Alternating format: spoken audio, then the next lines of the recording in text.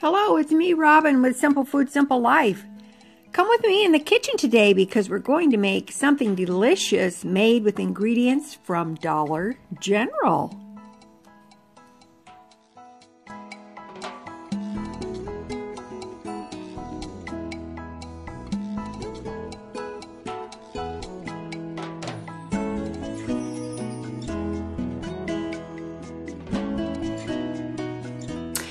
It is Thursday, March 10th, 2022. Oh my gosh, already. I don't know where the time goes, but the saying is time and tide waits for no man, so, or woman. Okay. Alrighty. Today we're going to do something fun in the kitchen, and we're going to make some soup. Now, I know you guys are probably thinking, oh my gosh, this woman, all she does is make soup. Hold on a second. I had to make sure my red light was flashing. All she does is make soup. I'm telling you, if you don't know how to make anything else, learn to make soup. It will get you through many skimpy times, okay? And we may be coming up on the skimpy times. Well, some cases we are in the skimpy times. Soup is a wonderful, wonderful way to make food stretch. It's also a wonderful way to get nutrition into yourselves and your family, your friends. And it's also a way to give yourself some comfort food. Soup is very comforting. It just always has been. Why do you think Campbell's is so successful? It's not just the convenience, it's the comfort. Okay? I'm just telling you. Okay, so what have I got today? I have a Dollar General bag. Because in this bag there's Dollar General stuff, and that's going to be the basis of our soup. Okay, so what do I have in my little Dollar General bag? You're going to be excited. I've got a few prices for you too. Now, first of all, why Dollar General? Because there's Dollar Generals everywhere, and that's number one. So they're easily accessible. Number two, a lot of Dollar Generals are within walking distance for people, and so they can, it's easy for them to get to. And another thing is the fact that they are fairly reasonable in cost. I think you have to be careful. They have a lot of dollar items in Dollar General. So that's one thing as well. Now, I was in Dollar General picking up a few things that I needed, and which, by the way, I want you to know, in case you're looking, evaporated milk, or what I call canned milk. Evaporated milk is $1 for the Clover Valley brand, which is the Dollar General brand. It's $1 in the store, Dollar General. So if you're looking for it, and that's the cheapest I found it. I haven't been able to find it in my Aldi yet, but I was told by a lovely viewer who commented and said she found evaporated milk in Aldi for $1. I found it in Dollar General, in case you're looking, and you want some evaporated milk to keep on your shelf for your food storage. Okay, so I'm so chatty. Here, this is what we have. I have a 32 ounce, it's a quart of chicken broth, and it's the Clover Valley brand, which is the Dollar General brand. So I've got that. This quart of chicken broth cost $1.50. Wasn't on sale or marked down, it's just $1.50. I've got now, see if you can guess what I'm going to make from these ingredients. See if you can guess what we're going to do. I've got a 2-can pack of Clover Valley chunk chicken, white meat chicken. And to buy them this way, it was a little cheaper than buying individual cans because I could save some money. If I bought them individually, 2 cans would have cost me $4. This double pack cost me $3.85. And we're going to use one of those cans today. Can you guess what we're making? Okay. And this, each can weighs 10 ounces. So we're going to use 1 can, and these are packed in broth as well. So that makes the 1 can cost us $1.93, and I rounded up. So, and we have a bag of Clover Valley extra wide egg noodles, and this bag was $1.26. For this particular pot of soup, we're going to use half of this package, which gives us half for another time. So our noodles in the soup will cost us 63 cents. Okay? All right. That's our Dollar General ingredients. Now, the other ingredients that we're going to add, now keep in mind, this is all coming from the pantry. I've got some frozen vegetables. Those are, you know, from my food stores downstairs. So, we got that. That's our Dollar General ingredients.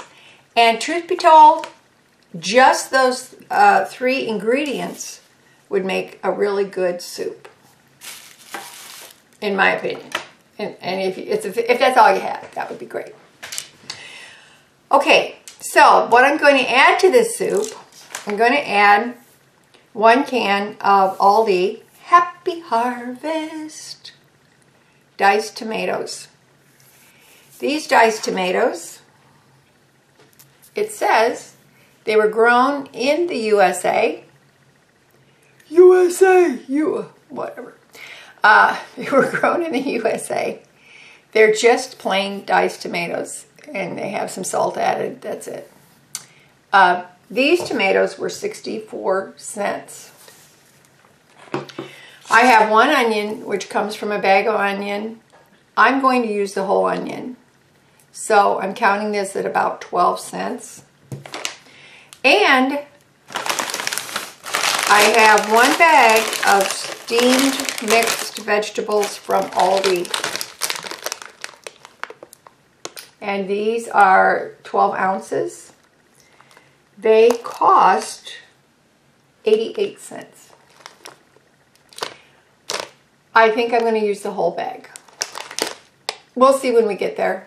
But, so, breaking that all down, that's going to make our soup, our pot of soup, $5.70. Now, the reason why we're doing this way, and the reason we're going to do this with these ingredients, and their pantry ingredients, is because some people do not have the resources to shop at a bigger store, or maybe they couldn't get transportation at that time.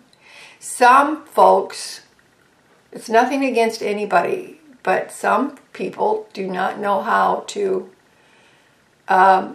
cook a whole chicken, debone the chicken, and do all that, nor do they have the resources with which to do it. This just takes a pot. It takes a pot, a pan, a decent sized kettle, and the seasoning we're going to use is the onion, of course, and we're going to use salt and pepper. I might sprinkle some garlic in there, but I'll show you that when we get to it. Garlic powder. I have not bought fresh garlic in ages because it costs too much and it never looks good. I don't know what's going on with it, but regardless. So that's what we're going to do. You don't really need a recipe for this. If you don't, if you want to try to make this, and honestly, it's time-wise, it's very frugal on time, and it's also very, all these ingredients are easily accessible. If you don't want to add the mixed vegetables, don't. Add carrots or whatever you want, or don't add any. This does increase the nutrition, and it increases the volume on your soup. So now, what we're going to do is, you ever get that little piece of plastic bag that is like staticky and it absolutely does not come off of your hand? So, okay, let's get started on this. I've jabbered, chatty Cathy'd enough here. So let's get started on this, and we'll talk as we go. Okay, you ready for this? We're going to use one pot, and I'm going to show you how we're going to use one pot.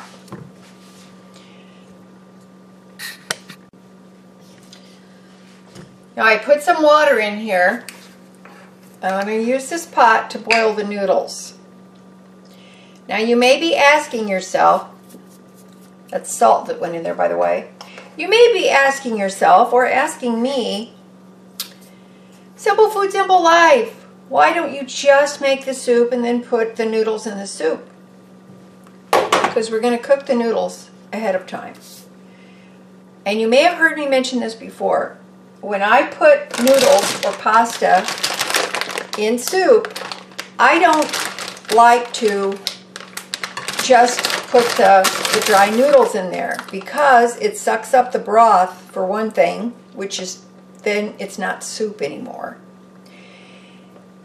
And if it doesn't suck up the broth and you keep having to add more broth, then once you have leftovers you store it in the refrigerator, it sucks up the broth. So then you end up with cloudy, thick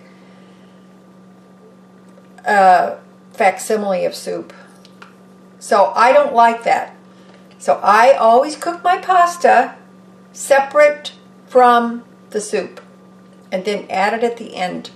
So I'm going to cook my pasta according to the package directions, and then I'm going to put it in a colander, and I rinse it really well with cold water, because I'm rinsing that starch off there. If you do this little trick, your soup will not become cloudy and it will not become thick. It will remain soup, because you don't want all your broth sucked up into the pasta. That's not the point. And another thing, you don't have to wait until your water's boiling. I know somebody's going to cringe over that, but you don't. Just keep an eye on it, and you know, separate your pasta, your noodles as it goes in, and bring it to a boil. I've got the water salted, and just cook them until they're tender.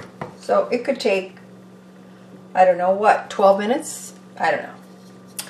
Okay, so while that is coming to a boil and cooking, I'm going to chop up my onion here, and I'm going to make it fairly small. So you can do two things at once.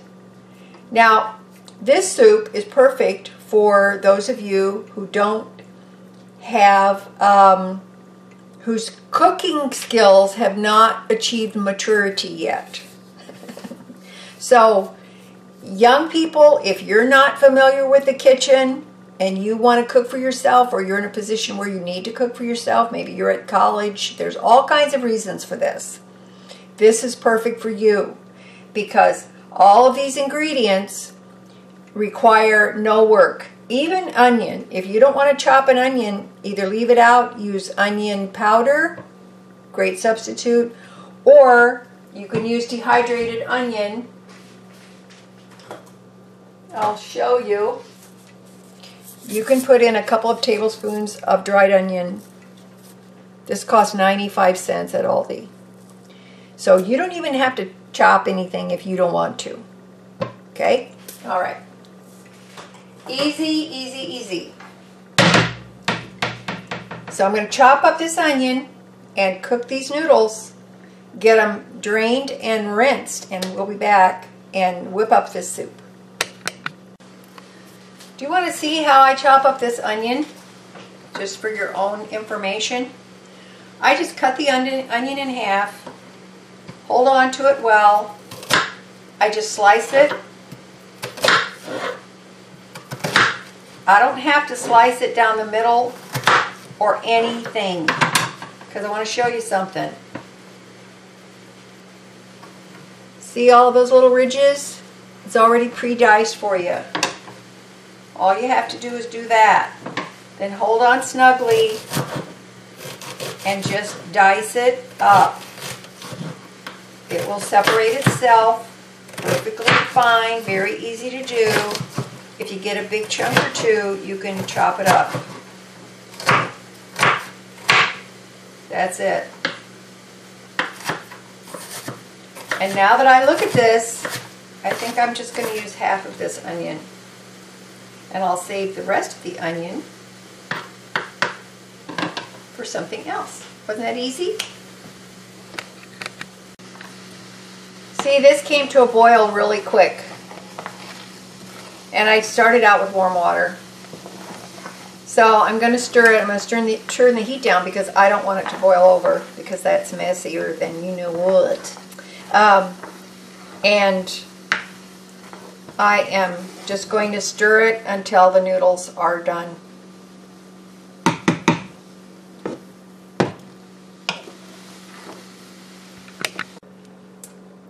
Okay, I want you to see that these noodles are cooked. Took about 10-12 minutes. I ran cold water over them. And they are completely cold now. And they're not starchy, so these noodles will not be sticking together. I don't want them to be starchy. Okay? Alright, I just wanted to show you that.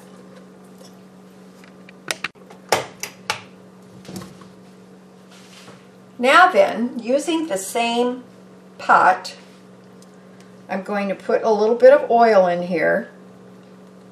This is just that a classic olive oil. It's not extra virgin, but you can use whatever you have. And I'm going to add these onions to the oil. And we're going to give them a good stir. We'll put a little salt on them. That will help sweat them. Yes, we're going to have sweaty onions. Now,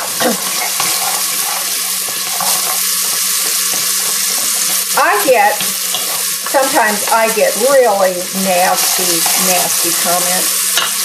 And I don't care. If people want to bully you, I guess, doesn't matter. You can't do everything right to suit everybody. Can't please all the people all the time. So I get really nasty comments sometimes about, you talk too much. You could have made that in 3 minutes. Which sometimes I say, oh, that's really great. And when you get a YouTube channel, you can demonstrate how that's done. But that's just the way my channel is, and if people don't like it, I think they could move on. It's not a big deal to me. It doesn't really mean that much to me. And you can always skip through the video. I don't care. I'm not offended by that. And so to me, it's not a big deal. I'm visiting with you, and you're visiting with me, and most of the time I'm trying to demonstrate how to do something. So sometimes I'm doing it from beginning to end because sometimes people need to learn how to do things or they want to learn. Everybody starts somewhere. And you know what? If my channel isn't for you, that's okay. I'm good with it. Now we're adding our package of frozen mixed vegetables into the mix, and I'm going to add in some garlic. Now, if you want to measure your garlic, you go ahead. That's great. Otherwise, I just dump it in. If you're new to cooking, don't worry about that. I'm trying to show you a few things that can hold you in good stead, and this is going to give you a good meal. If you're a single person or young person, think how many, or young single person, think how many lunches you can get out of this. You can get some nice, you can probably have lunch all week out of this. When I get done with it, I'm going to put this in jars and then we'll see how much soup we actually have. Alright, so now, why am I doing it like this rather than just dump it all in at once? Because this brings out the flavor of the onions. It brings out the flavor of the vegetables.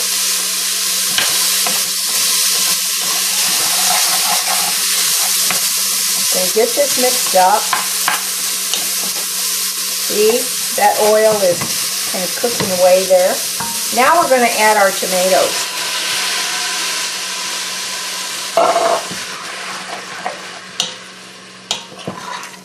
When you add another ingredient, you might have to turn your heat back up. That's okay. These are just plain diced tomatoes. They're salted. Well, that looks good already, doesn't it? Okay. Now, oh, I want to tell you this. If you take the label off your can and clean it up really nice, do you know that you can use your cans to bake banana bread in or other sweetbreads? And they make a perfect little round circle of cylinder of bread, and you can slice it off, and it's awesome. So if you want to save a can or two to bake in, it works out great. You just have to spray them well, grease them well so that your bread doesn't stick. It's cheap. Cheaper than buying a baking pan. Okay. Alright. We got these going. Now we're going to add our chicken. Now I opened this chicken. You can see that there's broth in there. So we're just going to put it all in. All of it. Speaking of which, do you know that if you save these larger cans to bake in, take the label off, wash them up really good, make sure there's no little pokey parts on there. After you open it, they make beautiful little cakes. Here, and I'm not just saying that because here's one of mine I bake in. They make beautiful little cakes or individual baked oatmeal for breakfast. Individual bread pudding. They're awesome. And they don't cost you anything.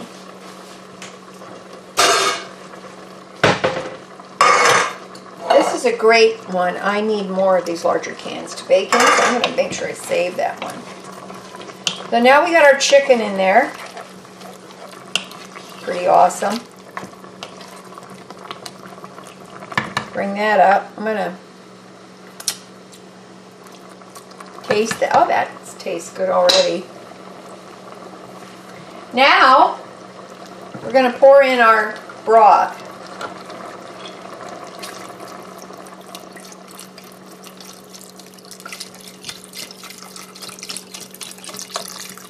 And a lot of cooking is eyeballing. It's just eyeballing stuff.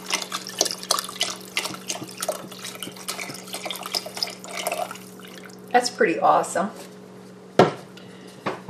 That's good soup right there. Oh my gosh, we could actually stop there if we wanted to. Look at that. That is awesome. Look.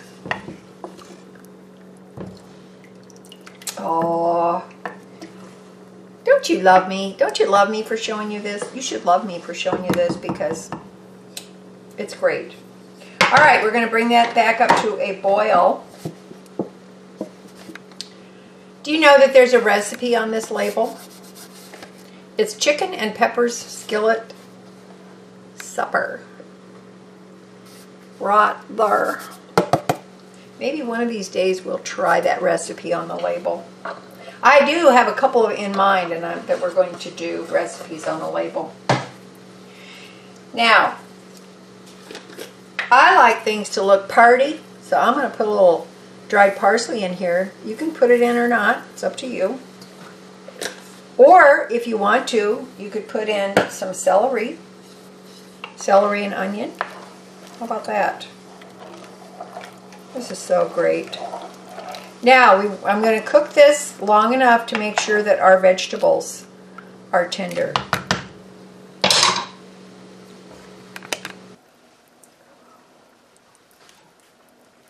All right. I've got this turned down low, and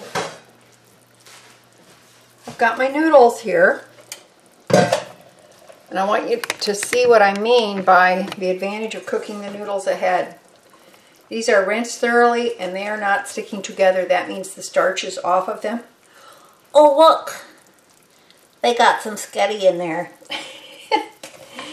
And you don't have to use these noodles. You can use any pasta, okay? So you can see they're not sticking together. So I may not use this whole amount because this is expanded quite a bit. I may just use part of it. So I'm going to put a couple handfuls in there. If I don't use all of it, I will take the rest, put it in a sandwich bag, pop it in the freezer, and then I can use it for something else. But we'll see what we got. That's the thing about noodles or pasta, they expand a lot. So you can start out with a small amount like that, half a bag, and you end up with a whole lot more than that. What do you think? I don't know. Should we use them all? But see, the beauty of this, they will not make your soup cloudy and they will not absorb all of your broth. Now, if that's your intention, to make a thick soup or stew or casserole or whatever, that's great. It works perfectly. Then I wouldn't worry about rinsing them. Let's see what we got here. Oh, does that look awesome? And see, this didn't take very long. Yeah, the video is longer because I'm chatty, but it doesn't take that long. And if you see some big chunks of chicken, which you're likely to, you can break them up if you want to. Or you can leave them chunky. It's up to you. Or buy a can of the shredded chicken. Then you don't have to worry about it. All right, I'm going to see what this tastes like. I think I'm going to reserve the rest of those noodles. Let's see what we got.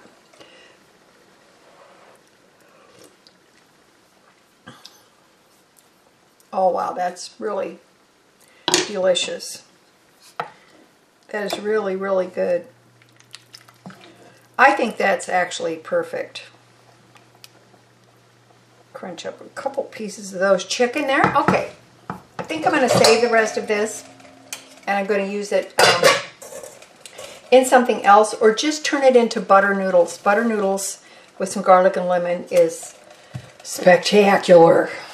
Okay, so they will get eaten. All right, now then, I'm going to take this because now everything's cooked, right? So I'm going to take this and I'm going to fill up some pint jars and I'm going to see how much soup I actually have. Now then, if you don't have these mason jars, these pint, don't worry about that. If you get pasta sauce in jars, scrub those jars out and save those. They work perfectly well for this type of application, okay? You don't have to go out and buy canning jars if you're not a canner. I wouldn't even worry about that. Or put it in other containers. It doesn't matter. All right, so I'm going to jar this up, and then we'll see how much soup we have. Okay, I've ladled all the soup out into these jars. These are pint jars. They hold 2 cups.